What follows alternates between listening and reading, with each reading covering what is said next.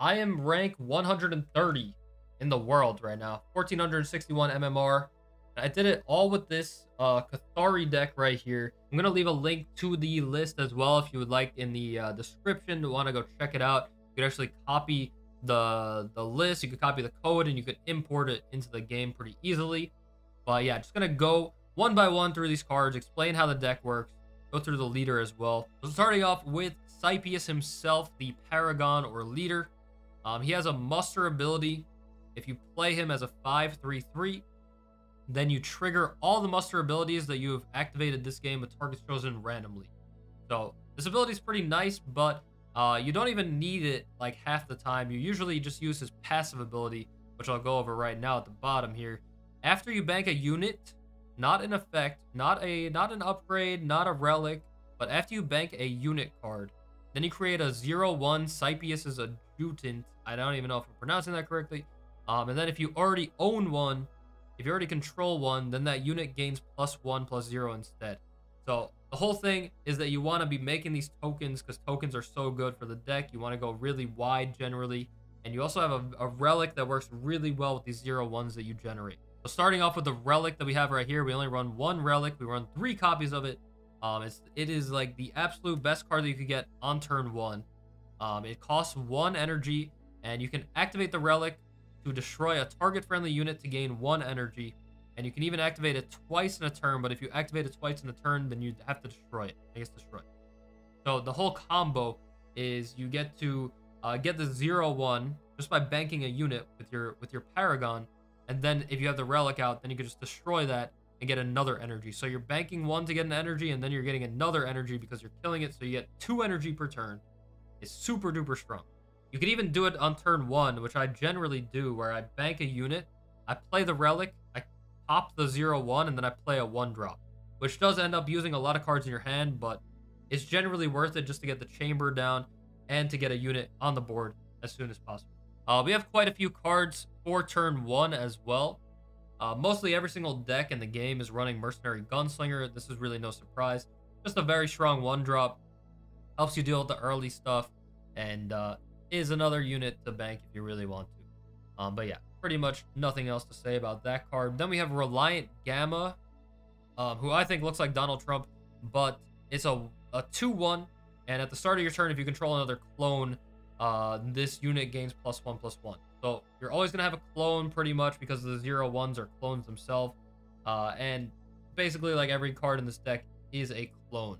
So one thing that you could do if you don't have the chamber, or if you just have Reliant Gamma and you don't have another great play besides this on turn 1, is you could just bank a unit, play Reliant Gamma, and then if it lives till the next turn, then it becomes a 3/2. And that's pretty strong. But like I said, a lot of people are playing Gunslinger in their deck, understandably. So they'll usually have it as an answer, but if this is your best play on turn 1, it's usually pretty good as well.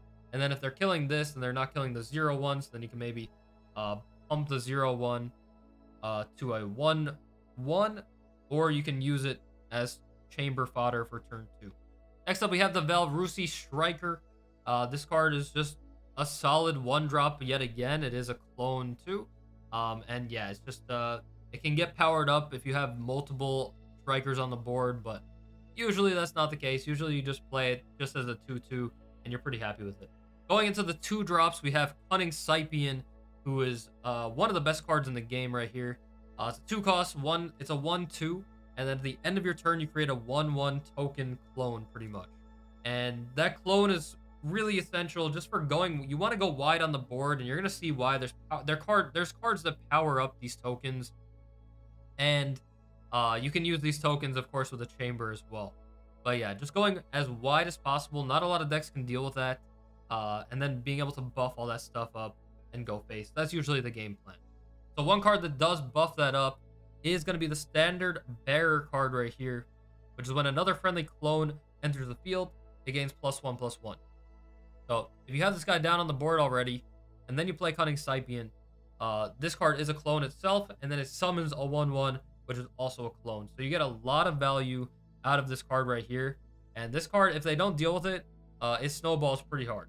Next up, we have Magna, This is a legendary card that was actually gifted to me, but not everyone's going to have it. It's not completely necessary, but this card's very, very strong for the deck.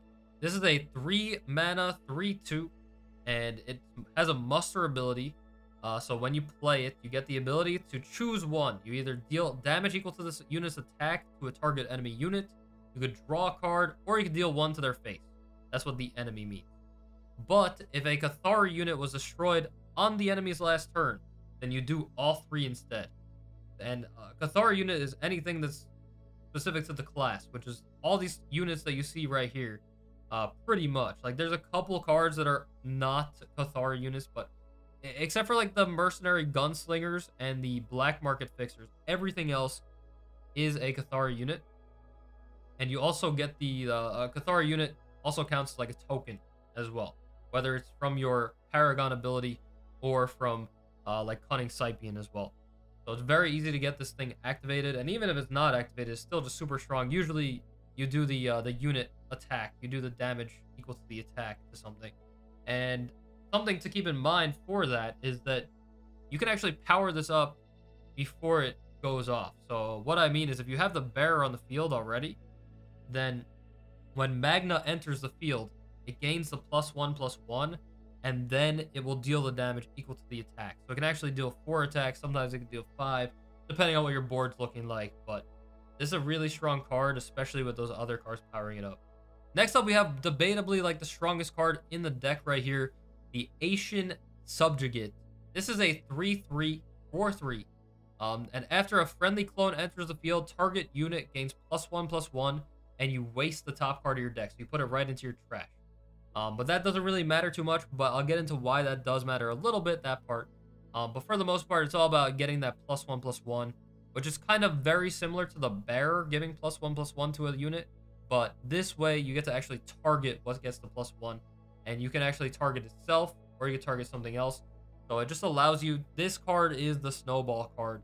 If this card lives, you basically just win the game. That's generally how it goes, because then you're able to really just pop off with a bunch of other cards, like Cunning Scypian, or like some other cards that you're about to see that summon a lot of tokens. Next up, I'll go into the 4 costs that actually synergizes with that Subjugate. So after this card enters your waste from anywhere other than the field, so whether it's from the top of your deck, from the Asian Subjugate, or from a card that we'll go over in a little bit, you get a 1/1 token on the board. So that is a potential payoff from wasting the top card of your deck, is that you can waste this and then you get another 1/1.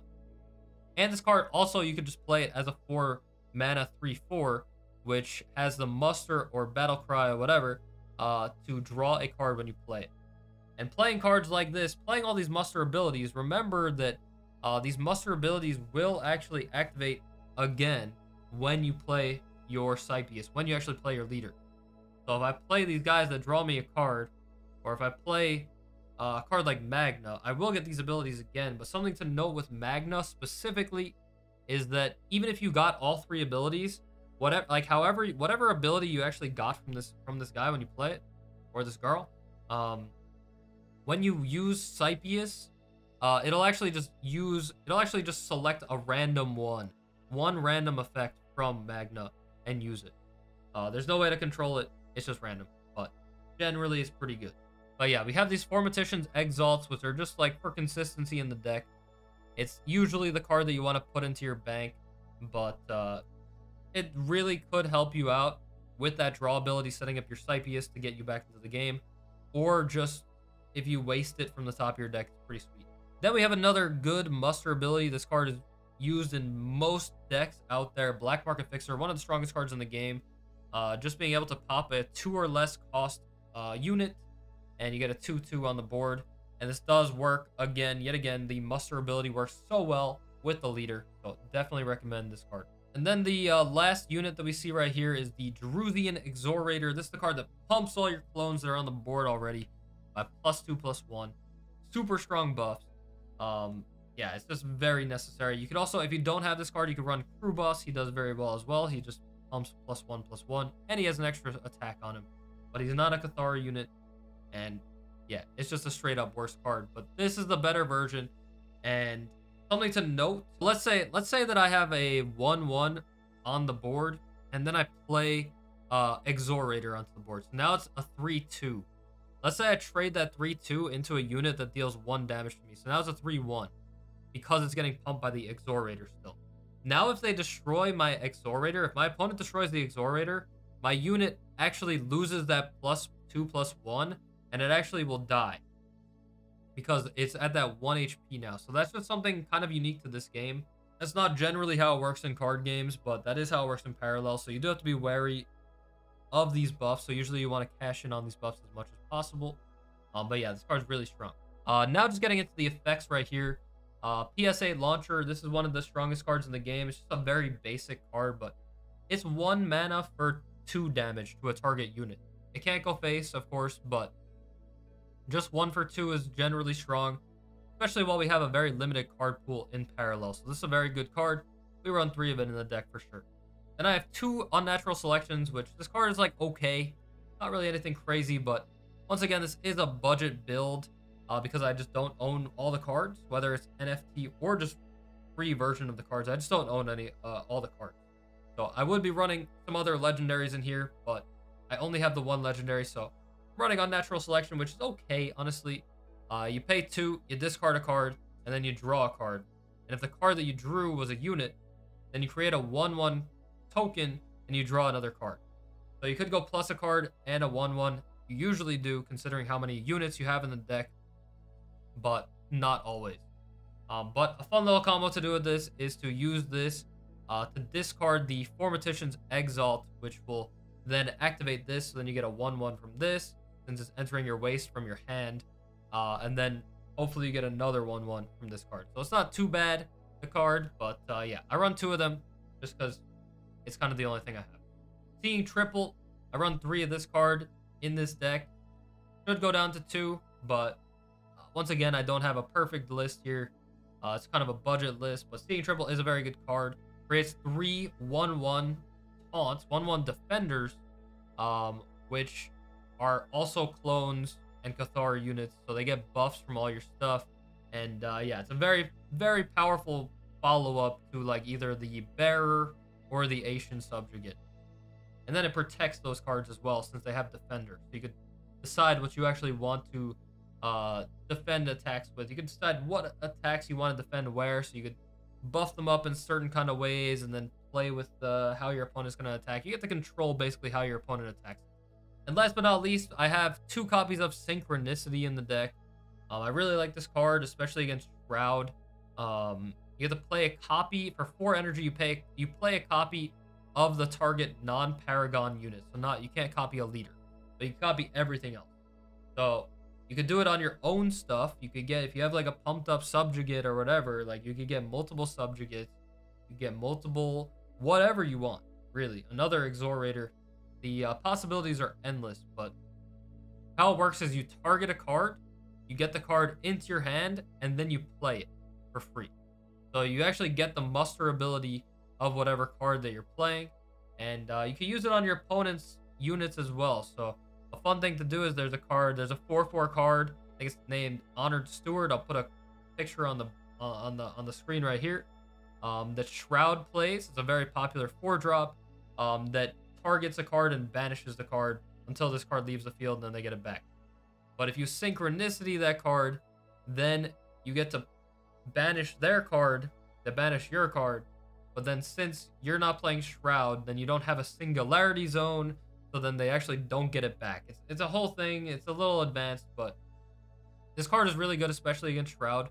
And you could run this, or you could run, I would run maybe like 1/1 of like this plus Genetic Correction, which is also a very good card with this deck.